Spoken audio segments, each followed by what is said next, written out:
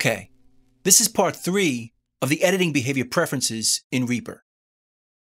The next option over here decides what happens when you're dealing with locked items and you're doing ripple editing. It decides the behavior. The default is that locked items will interrupt the ripple. Let me show you. So I created a bunch of tracks and a bunch of items on them. Now let's lock this item right here.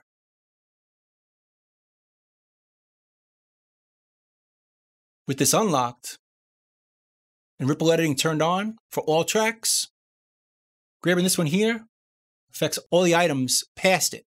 See, they move together. If I grab this one, anything past this point gets moved. I grab this one or this one. But locking affects that.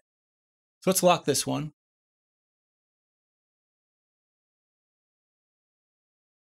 Now that locked item is going to interrupt the ripple. So if I grab this one right here, it moves all the ones before the locked item. It treats it totally separate. This side of the locked item moves together just how it normally does. But anything before it only moves up to it. It doesn't move anything past it. So it basically interrupts it.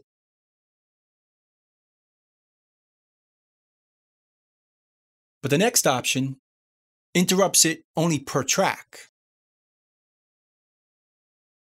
So if I grab this one here, all the tracks besides the locked one still ripple. But everything past the locked item right here is ignored. So everything goes except for everything past here. Although we can still grab this one or this one, but anything before this ignores everything past this item on this track. The next option allows locked items to be unaffected by ripple.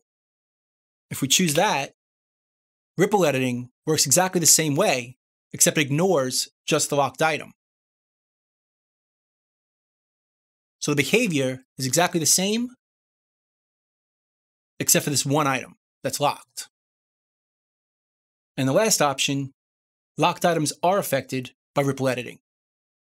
So it's going to ignore the fact that it's locked and still move it the same way it normally does if it wasn't locked.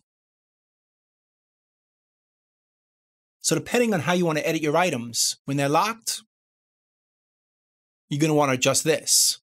But by default, the lock interrupts the ripple on all the tracks. In the next video, I'm going to show you some of the other miscellaneous preferences in this Preference tab. Let's go.